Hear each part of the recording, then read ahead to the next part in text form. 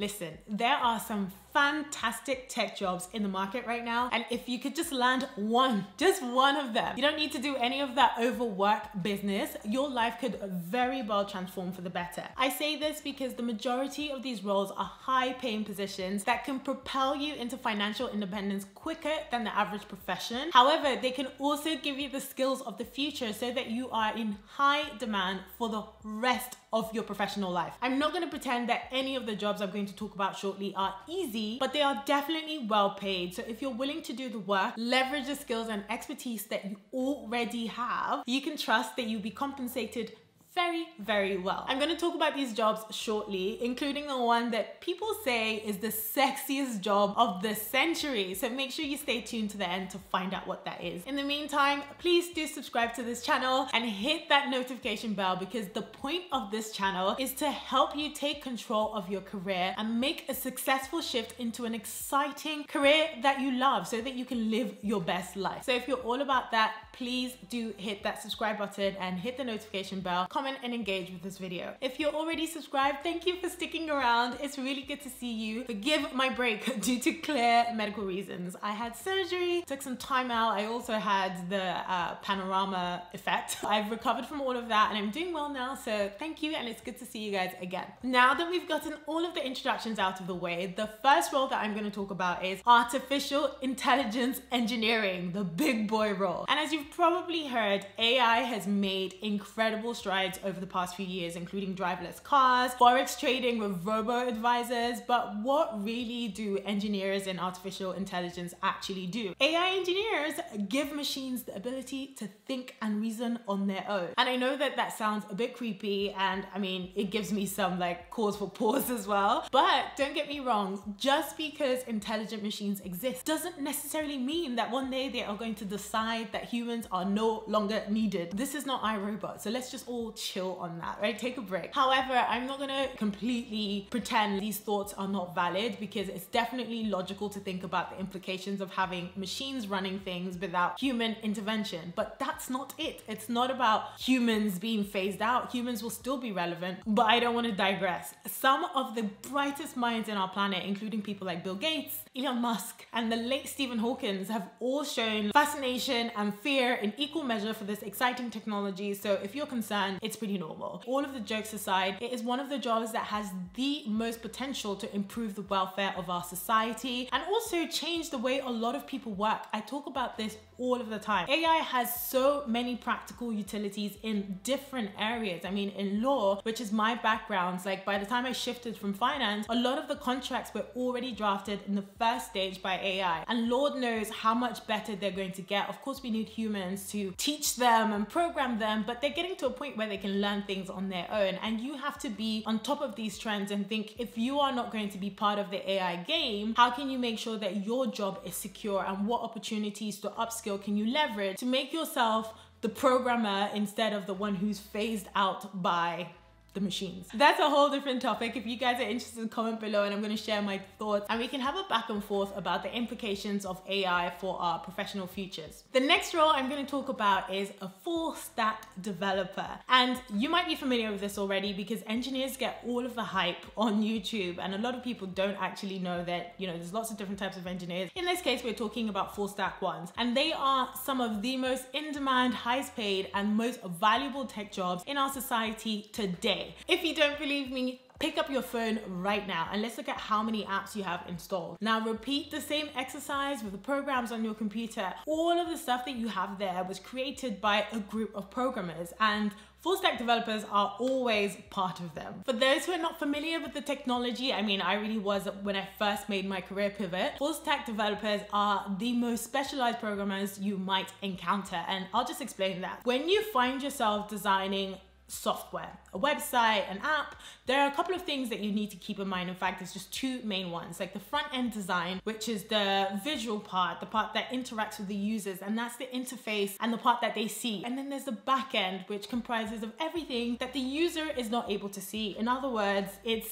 basically the thousands of lines of code that allow the programs to work. And that's the definition in a very simplistic way. Let's not talk about databases and all of the relations between them, complex, right? So what do full stack developers specialize in? And if you can imagine, they combine these two disciplines, front end and back end, and they master skills in both areas. It's impossible for you to know all of the languages, but it is definitely possible for you to be aware of the core ones that are relevant for the type of engineering that you're doing or the type of programs that you are designing. As you can imagine, having those dual skills can really boost your career and earn you like big money. Programmers are already in high demand. It is very, very competitive, but it's very possible for you to slide right in. And once you have those skills, I feel like it's impossible for you not to enjoy professional success, whether you are working with FANG or you create your own thing as a consultant or you even build your own product. Naturally though, the amount of money you can earn depends entirely on a number of factors, including the country that you live in, the types of languages that you program. It's not unusual to hear of developers who are earning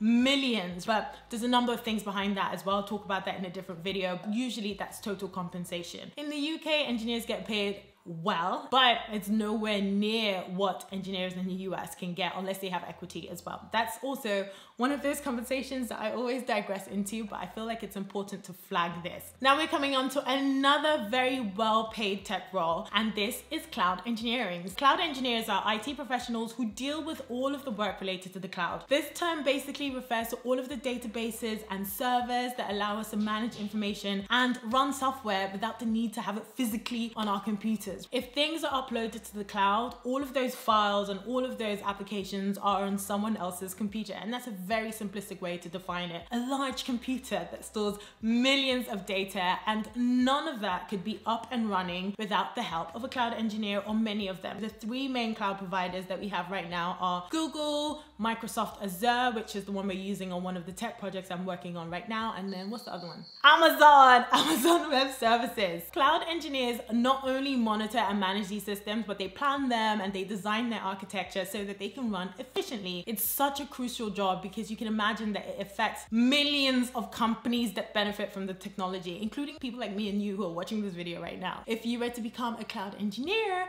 not only would you be able to enjoy an average salary of around $100,000 more, but another great thing about this field is the diversity of roles such as ops, security, engineering. And some of these roles don't necessarily require a computer science degree, and you can upskill with certifications. At this point, let me just say, a lot of people are really intrigued by what I say about leveraging your experience and shifting into industries and making that 100K. But I'm just gonna tell you now, if you're not willing to consistently upskill, if you are not willing to repackage your experience and combine those things and actively work on what you're bringing to the table, no one is going to give you 100K plus roles. Like, it's impossible. I just want to flag or highlight this point because I have those questions raised to me all the time, and I'm like, am I miscommunicating something here? Is that, look, I help people to shift into new industries, shift into tech, and leverage the experience that they already have and repurpose that to get the roles that they want, that pay well, and give them the status and the titles that they want. However, you have to do the certifications. Outside of those structured classes that you have, you also need to do the work. It's so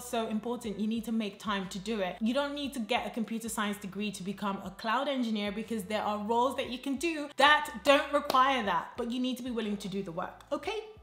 Okay, the next role I'm going to talk about is the one that everyone says is the sexiest one, and it's one of my personal favorites because I actually didn't realize how much this role is so relevant across industries. Data science is what I'm talking about. Data scientists are usually very well paid and in demand because they combine two disciplines that are increasingly needed in this world that we're in. So the first is programming. I've talked about that already. It's a profession that is constantly growing. And then we also have statistics, a branch of mathematics that is very important. They use these two things to provide data insights that guide business and government strategy across the board. You may not even realize it, but you are using data as well to make some of your own personal decisions as well. So let's say you have a travel company. If you know what tourist spots most internet users are actively searching for, then you can use that information to include that in your ads and your promotions, and you double your profits because you are providing people with the information that they want, and you could only only know that through analyzing huge sets of data. This is a very simple example of the millions of things that you can do if you are a data scientist. If you want to share that huge 150K plus salary with me, then yeah, feel free to do so. So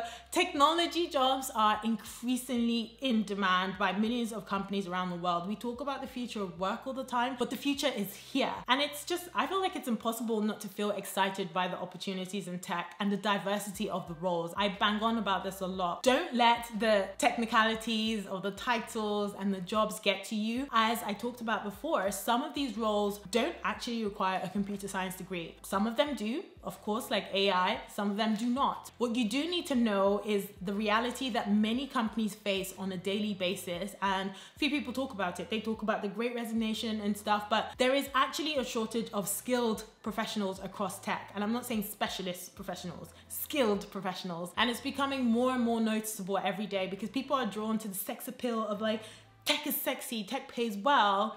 And some of them are not qualified, nor are they trying to invest in upskilling. So if you are a mid to senior professional, you are already bringing something to the table. You just need to amplify that. And as the world of technology evolves, so is the demand for people like you. That's constantly growing. And this is also causing new jobs to emerge and existing jobs in the field to need more employees. So I've just found like the number of existing professionals in some of these like tech roles cannot keep up with the demand. And that's why companies are willing to pay mad sums of money in order to attract these professionals and keep them before their competitors, right? So you hear about Meta just throwing money at people so that they don't go to like Twitter or something. And I feel like that's an opportunity that you could seize. If people are giving money away, get your bag and get the money. If you are a mid to senior professional with some experience under your belt and you're interested in tech, your existing domain expertise could be your USP, your unique distinguishing factor. And you can combine that with certifications and upskilling so that you can land a high paying role without starting from the bottom of the ladder. And that's something I can help you with. So if you'd like to work with me to make your transition happen, then make sure you click the link below this video to apply. To work with me on the Career Game Changer program, it takes just 2 minutes and it could change your life. But in the meantime, thank you for watching this video. Click here to watch some of my other videos on tech and I will see you in the next one. Bye.